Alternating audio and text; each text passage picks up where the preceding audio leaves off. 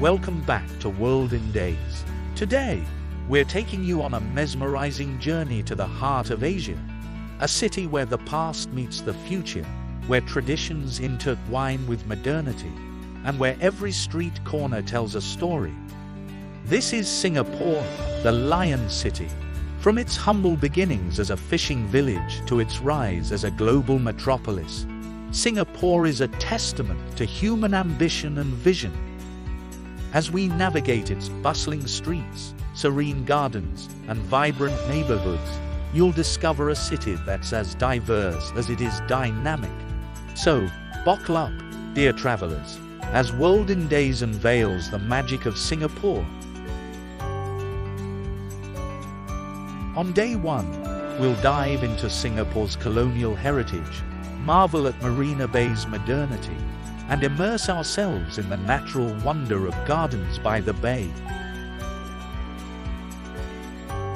As we stroll through the city's historic streets, our first stop is Raffles Hotel, an iconic symbol of Singapore's colonial past. Raffles Hotel stands as a tribute to British influence. Named after Sir Stamford Raffles, its elegant architecture and storied history make it a must-visit. Moving on from this colonial marvel, we come across St. Andrew's Cathedral. This neo-Gothic masterpiece is a testament to Singapore's British colonial era. Its stunning architecture and serene ambience provide a glimpse into the city's religious history. As the morning hustle begins to simmer down, it's time for a culinary interlude. Relish authentic Peranakan dishes like beef rendang and laksa at National Kitchen by Violet Food in the National Gallery. With our palates delighted, we set forth to explore more, leading us to the Fullerton Hotel. Originally the General Post Office, this neoclassical gem has seen Singapore's transformation. Its magnificence and historical significance make it a landmark of pride. As the sun moves across the sky, we find ourselves at Gardens by the Bay, a horticultural masterpiece in the heart of the city. Gardens by the Bay spans over 101 hectares and is home to over 250,000 rare plants. The main attractions here are the Flower Dome and Cloud Forest. The Flower Dome is the world's largest glass greenhouse, showcasing plants from 5 continents.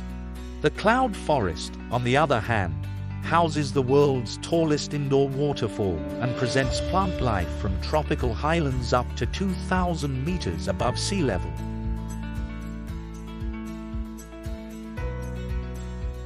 Not to be missed is the East Bay Garden, which offers a tranquil escape with its themed gardens and serene landscapes.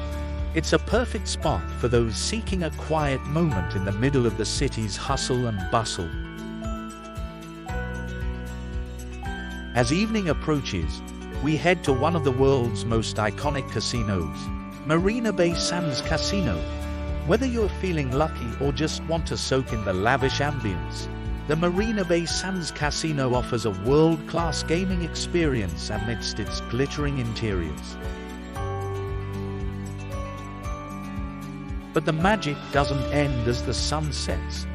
As night falls, the Super Tree Grove comes alive with a mesmerizing garden rhapsody light and sound show, a nightly spectacle that illuminates the sky with a dazzling display of colors. As the night approaches and it's dinner time, experience authentic Indian flavors at Colonial Villas in Little India.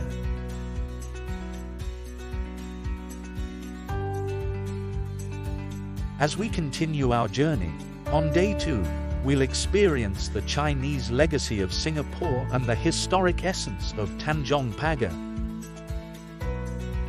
Our day starts with a burst of color at Sri Mariamman Temple, a symbol of Indian influence in Chinatown. This temple is Singapore's oldest Hindu sanctuary. Its vibrant architecture and spiritual aura offer a unique cultural experience. A short walk away from Sri Mariamman Temple, we discover Buddha Tooth Relic Temple. This majestic temple, housing a relic of Buddha, is a spiritual and architectural marvel. Its intricate design and religious significance make it a focal point in Chinatown. When it's time for lunch, experience the iconic Hainanese chicken rice at Chonchon Hainanese Chicken Rice in Maxwell Food Center. After lunch, our next stop would be Thian Hock King Temple, a tribute to the goddess of the sea. This temple reflects Singapore's maritime heritage. Its intricate carvings and historical significance are awe-inspiring. As the day progresses, we find ourselves at Tanjong Pagar Railway Station, a symbol of Singapore's trade legacy. This former railway station stands as a reminder of the city's deep-rooted connections with the Malay Peninsula. We will end our day with culinary delight. Savor traditional Cantonese dishes at Yanting in St. Regis, Singapore, located near Tanjong Pagar. On day 3, we'll immerse ourselves in the Malay and Indian heartbeats of Singapore. Our third day exploration begins at Sultan Mosque, the epicenter of Muslim culture in Singapore. This grand mosque stands tall with its golden domes and rich history, reflecting the city's Islamic heritage. Delving deeper into the Malay culture, we arrive at Malay Heritage Center, a deep dive into the traditions and history of the Malay community in Singapore. This center offers a comprehensive look into the Malay cultural tapestry. For lunch, relish the flavoursome murtabak at Sam Zam near Sultan Mosque. After lunch, we continue our exploration in Little India Arcade, a sensory delight. This bustling market is a riot of colours, sounds and scents. It encapsulates the vibrancy and spirit of the Indian community in Singapore. As evening approaches, we head to Mustafa Centre, a 24-hour shopping haven. This mall showcases the commercial prowess and diverse offerings of Singapore's Indian community. From electronics to textiles, and from jewelry to groceries, Mustafa Centre is a one-stop shop for all your needs.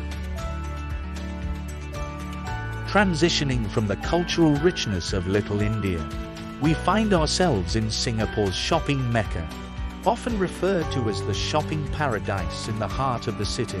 Orchard Street boasts a staggering array of shopping malls, with over 20 malls, ranging from the luxurious Iron Orchard to the more affordable Lucky Plaza.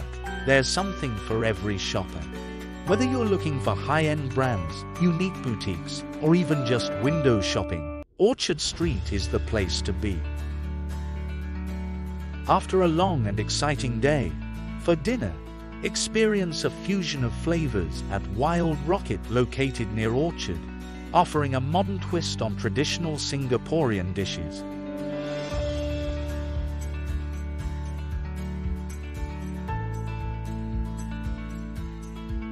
On our final day, we'll explore the historical layers of Singapore's favorite island getaway. Our day starts at Fort Siloso. Dive into Singapore's wartime history at its only preserved coastal fort. Interactive exhibits and well-preserved artifacts offer insights into the city's World War II era.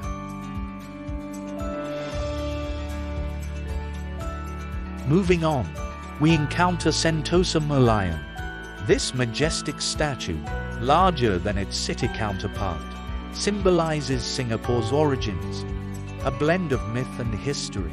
It stands as a sentinel of Singapore's rich past. When it's time for lunch, the island breeze calls for a midday treat. Enjoy a variety of Asian cuisines at the Knolls at Capella Singapore on Sentosa Island. With renewed energy, our adventure continues at Palawan Beach, Palawan Beach is a tranquil retreat with a twist of history. Its unique bridge leads to the southernmost point of continental Asia, offering both relaxation and exploration. As the sun begins to set, we would visit Tiger Sky Tower. Ascend this observation tower for panoramic views of Sentosa and beyond. It's a blend of leisure and history, offering a unique perspective of the island.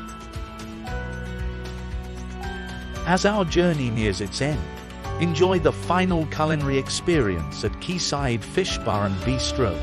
Indulge in a seafood feast here with picturesque waterfront views.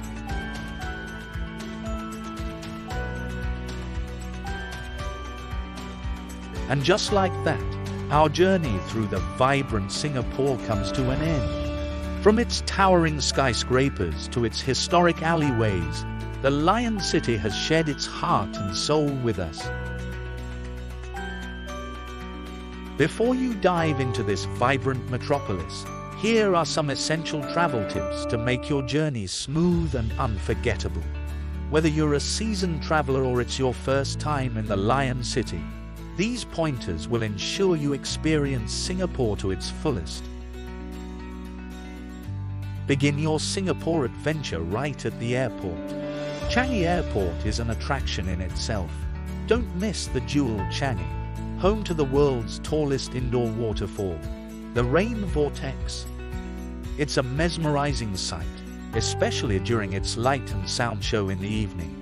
Allocate some extra time either upon arrival or before departure to explore this architectural marvel. Singapore's public transport system is efficient and extensive. The mass rapid transit is the quickest way to commute around the city. Remember to purchase an EasyLink card or a Singapore Tourist Pass for unlimited rides.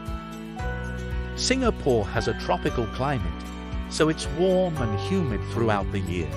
Lightweight, breathable clothing is advisable. Always carry an umbrella or raincoat as rain showers can be sudden.